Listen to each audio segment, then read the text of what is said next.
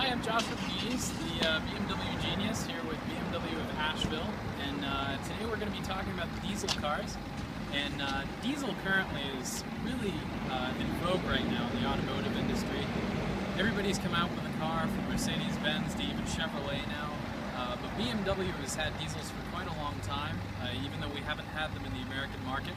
This car behind me, which is actually running, so you can see how quiet it is, but this car behind me is actually hugely important to BMW as it's our first four-cylinder diesel to make it into the United States market. So BMW Diesel Technology is hugely superior to any other because currently we're employing what's called a VTG, or variable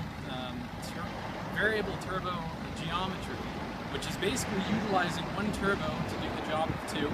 So it supplies low-end power as well as high-end power, which improves fuel economy, as well as employing a common rail diesel technology.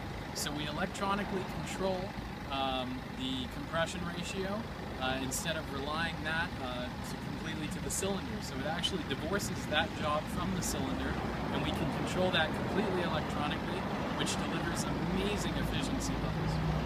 But as you see how quiet it is, I'm actually opening up the hood. You can still hear me over the little motor.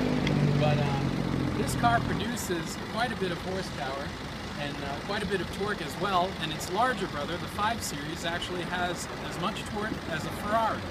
So, unbeknownst to a lot of people, diesels have come quite a long way. And even though diesels haven't enjoyed quite a bit of sales in the American market, they've come to a point where now they're highly sought after.